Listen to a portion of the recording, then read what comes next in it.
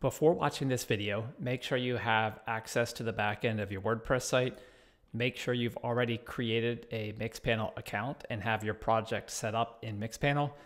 And once those things are out of the way, you can head over to the Mixpanel documentation. The first thing we need to do is copy the code in step 1.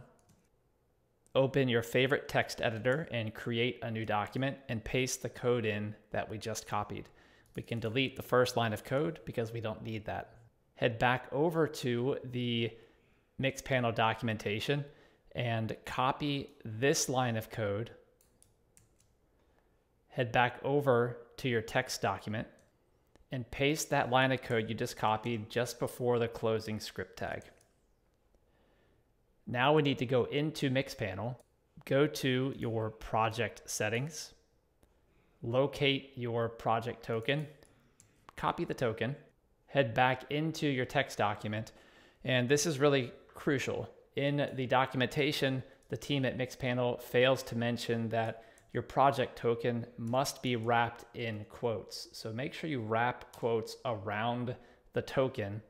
Now that you've added your Mixpanel project token inside of quotes to your script tag, we can copy the script tag, go to your WordPress site that's using Divi, and in the left column, go down to Divi, Theme Options, then choose Integration, and paste your script tag into the head section in Theme Options.